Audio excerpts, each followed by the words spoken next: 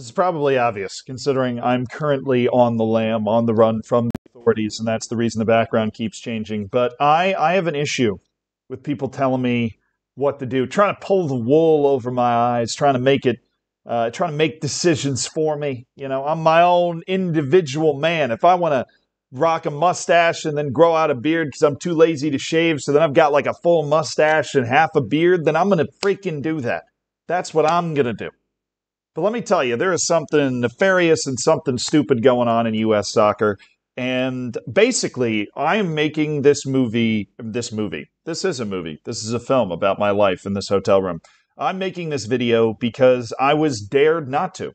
Not by anybody that you would know, but the U.S. Soccer Federation has apparently dared me not to make this video. I'm not talking about me specifically. I'm just talking about fans in general, because apparently the U.S. Soccer Federation is delaying its decision on Greg Berhalter to let the fan unrest die down in order to then rehire him kind of under the radar, right? Because the U.S. Soccer Federation is used to being in the backwater. The U.S. Soccer Federation is not used to being in the limelight. And the U.S. Soccer Federation has gotten used to nobody giving a shit about anything that they do and just being happy dominating St. Kitts and Nevis and St. Vincent and the Grenadines and beating Honduras and Panama fucking most of the time. Okay, that is what the U.S. Soccer Federation has gotten used to. But unfortunately for the U.S. Soccer Federation, some of whom I have met, some of whom I believe to be very nice people, they actually invited me to a game. It was a wonderful time. I got to shake a lot of their hands. But I do believe,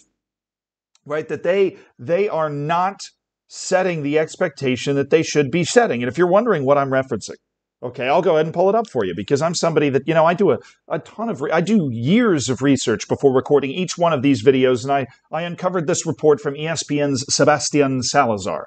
Okay, he said, I don't think there's anybody in USSF that wants to get rid of Greg Berhalter. They're trying to see if the pressure dies down.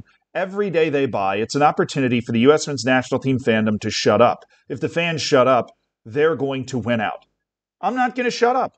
That's all you needed to say. I can sit here and talk for days about why Greg Berhalter should be fired, why the expectation should be set higher. What a fucking missed opportunity Copa America was. Because, to be perfectly honest, in my entire lifetime, I've never seen more people actually paying attention to the U.S. men's national team not around a World Cup.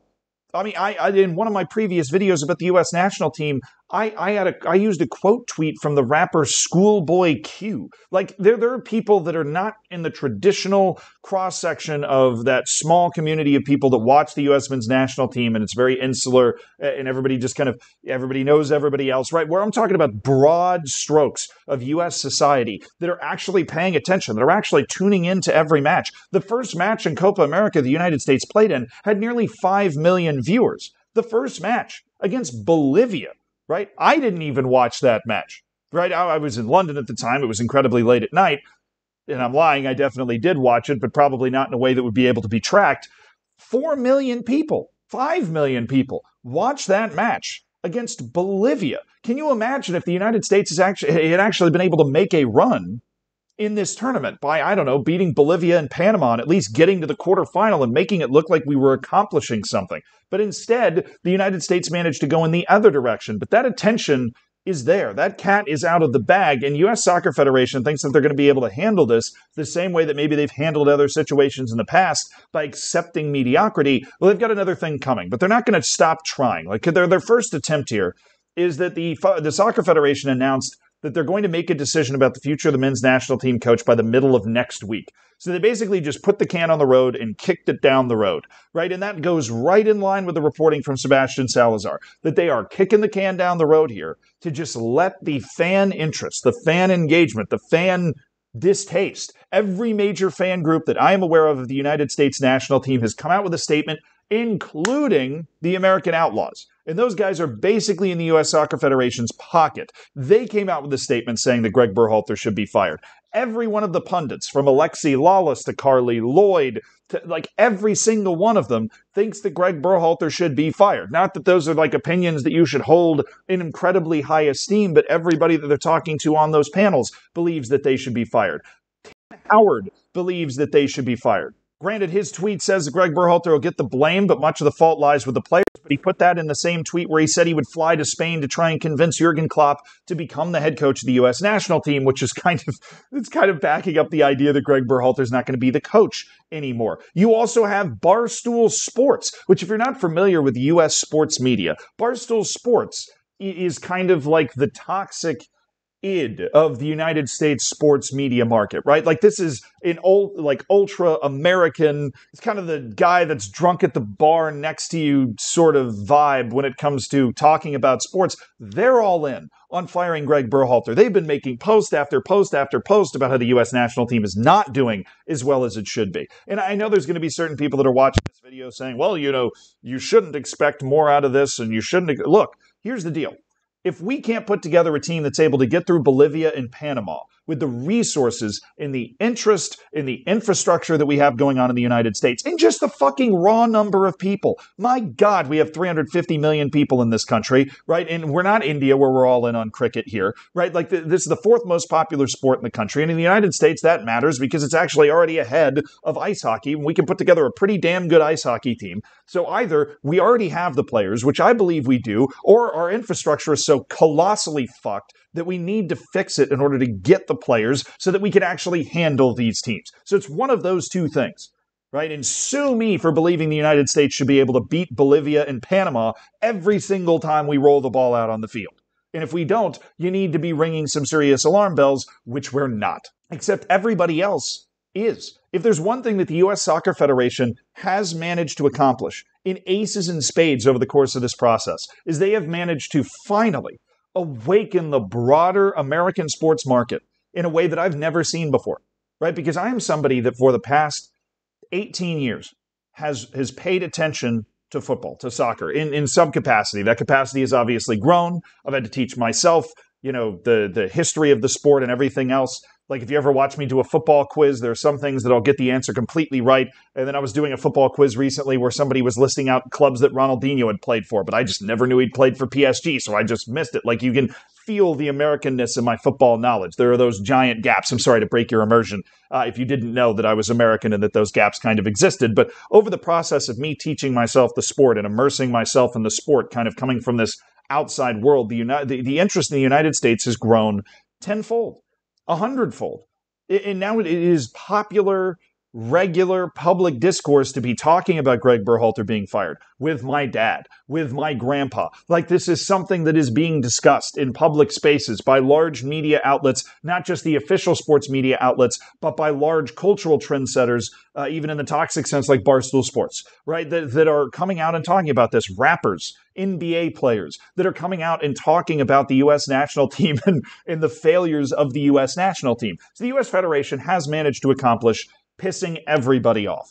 Now, I, in particular, am pissed off by the fact that they believe that they're just going to be able to wait this out. Like, the moment they come out and say that Greg Berhalter's been rehired, there isn't going to be a massive tidal wave of hate. And here's the number one reason that I think that Greg Berhalter should be fired. I was talking about this on my podcast that I have with Julian Gressel called Player Manager. If you haven't listened to it, but Julian has a couple of caps to the U.S. national team. He plays on Inter Miami with Messi and all them. And he was talking about, well, he believes that they're going to be forced to fire him because of the backlash. And I'm sitting here thinking, if we're going into the World Cup, I would love to go into the World Cup with at least a fake sense of optimism.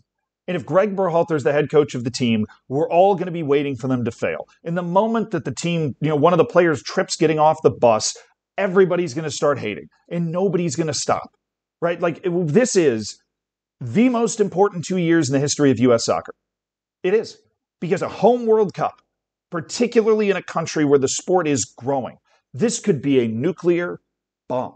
Like, you do not understand. If you've ever seen the movie Oppenheimer, right? The head coach is going to need to be that Oppenheimer. Somebody that is going to be able to inspire confidence. Somebody that is going to be able to go on to commercials, to go into press conferences and convince the American people that this is possible.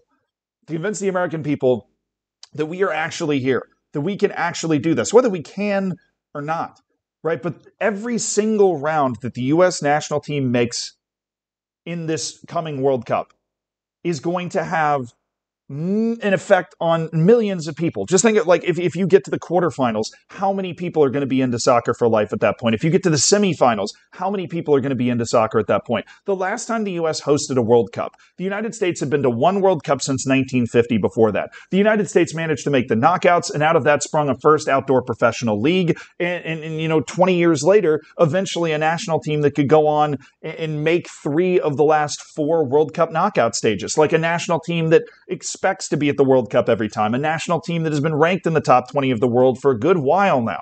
Even though we can all agree those world rankings are bullshit, right? It's impossible to overstate the impact that the first World Cup had. And the number one reason that you need to fire Greg Berhalter is because everybody's lost confidence in him, except for seemingly the players. But honestly, at that point, who gives a shit? Right? It's the same players called up all the time. And if they, in their human nature, they just want to make sure that they're called up for the World Cup, obviously they want Greg Berhalter to be the coach because he's going to call up all the same guys. And that makes sense in a human nature sense, but you also can't let the players make this kind of decision. And I'm not making that a generalization on all the players. I feel like if you had, you had a couple of beers with the players on the team, they would acknowledge that Greg Berhalter is probably not the best guy for the job. I have to believe that just for my own sanity. But everybody has lost faith in Greg Berhalter to lead this team. And you don't want somebody that nobody has faith in leading the team into the most important tournament in the history of the sport in the United States. You need somebody that is going to inspire that sort of confidence, that sort of feel-good vibe that is 51% of the battle, honestly. The United States does not need to go into this tournament depressed and waiting to lose. We're not England, right? We were trying to grow this game to a point where we can some point in the future be England and all be depressed about how bad our team is. Right now, there's a lot of people depressed about how bad our team is at the moment, but the United States has this rampant optimism that if it can be tapped into by the right coach, Jurgen Klopp is a pipe dream. I don't think that's going to happen, right? But somebody that can step in there and say, let's ride. Let's do this, right? Somebody that's not Greg Berhalter, so I can delude myself into thinking it's possible that we can actually make a run. That's all the U.S. Federation needs. That's all I need. And until then, please, fire Greg Berhalter. I mean, God, the Copa America could have been a great launching pad for all this, and we already blew that. Let's not blow the actual event too, shall we?